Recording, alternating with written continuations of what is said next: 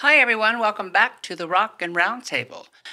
Today's reaction is one of my favorite symphonic metal bands, Nightwish, with the song I Want My Tears Back. So make sure you stick around to the end of the video where we will give our personal ranking. My name is Shay. And my name is Mattias.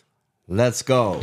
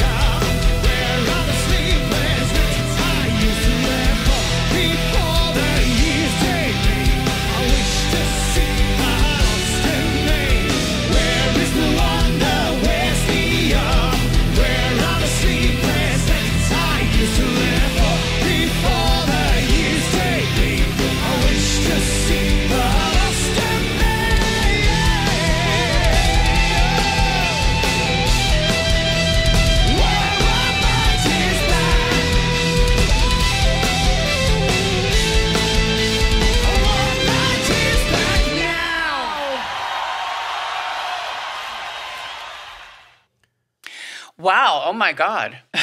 What do you think? Yeah, I guess it was inevitable. When you have a channel and you do some reactions, you're going to have to do Nightwish. There's no way out of it. But we are fans of Nightwish. We are fans of symphonic metal. And actually, you got me into Nightwish. Recently.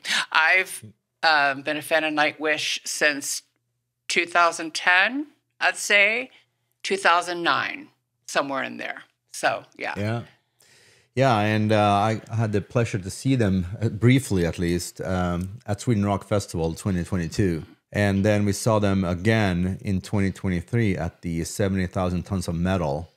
And for me, that was a better show than Sweden Rock Festival because there was just so many people there and we didn't get a good view of the actual show. It sounded good though, but from a view standpoint, it was not that good. But 70,000 Tons of Metal was fantastic. We got to see both sets. Yes. So they performed at the theater on the boat, and then the last night, all the headliners performed on the pool deck, and Nightwish ended the show for that. They were, that was their last set. So yeah, so exciting. It was fun. Yeah, yeah. So this video was from Finland, Hartwall Arena, Helsinki, from 2012. Mm-hmm. And apparently this was before Floor was officially announced as the new singer of Nightwish. Yes, so I've seen Nightwish about 6 or 7 times live. So the first couple times with Annette. So in 2012, Nightwish was on their North American tour, and they were halfway done. And they were somewhere around Salt Lake City, somewhere in there, and where Annette was sick. Instead of canceling, they had the guest vocalist, Elise, from Amaranth, and Elisa White Glues. And they were both doing backups for Camelot at the time, because Camelot was opening for Nightwish. So they came up and filled in for Annette. So, and then the next day, they flew in Floor as an emergency to finish out the tour. So I had tickets to go see the Anaheim show at the Grove, and so that was like 3 shows with Floor.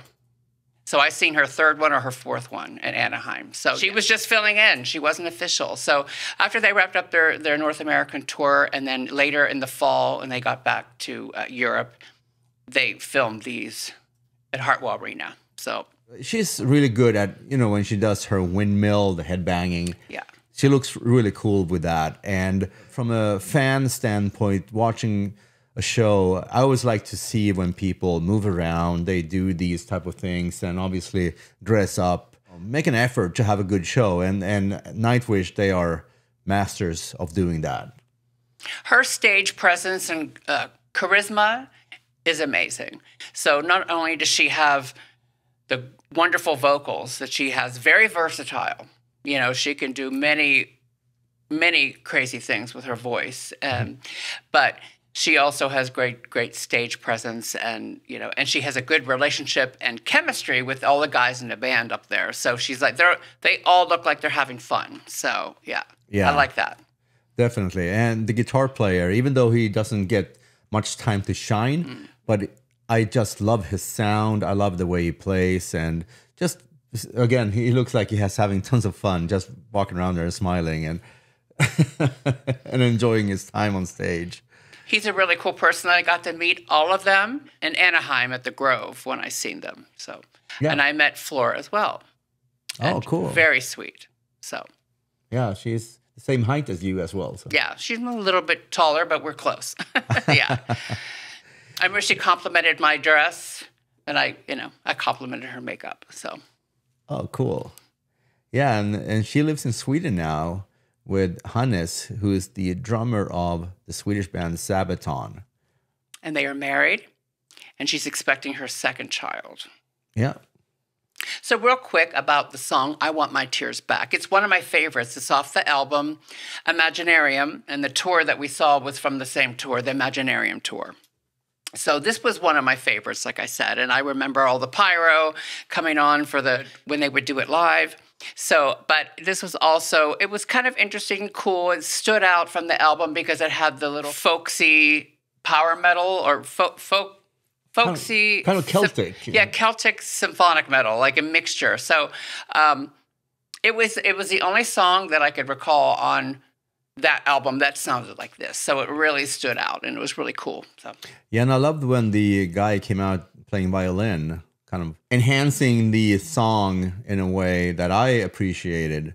You know, the flute and the violin, and obviously that killer drummer who I think is no longer with the band. Oh, but he's incredible. Yeah. He really is an amazing drummer. Yeah, the new guy is also really good. I've seen him twice, and he absolutely can, hold the beat. Yeah. Yeah, no, it's a good team they have on stage there. I do miss Marco's vocals, though. Me as well. The new bass player, he is really, really good as well. But he doesn't do vocals. And Marco, he is missed by us fans, for sure, in my opinion. It's that little bit of chemistry that we miss on stage and along with his talent. So it is what it is, but we wish Marco well and everything he's doing in the future. I think he's actually on tour with Tadia. They're doing shows together, her solo shows, and he is as well. Oh, that's good news. So time to wrap up this reaction. So what is your rating of this song? Well, like I said, this is one of my favorites on that album. So I'm definitely going to give it a 9 Marshall stacks out of 10. Good one. Yeah. I also going to give it 9 Marshall stacks out of 10. Great song, great video, amazing performance by all the members. Floor, as a new, not official member, killing it on stage. Oh, yeah. So if you like what we do, don't forget to like and subscribe and hit the notification bell down below. And then we will catch you on the flip side.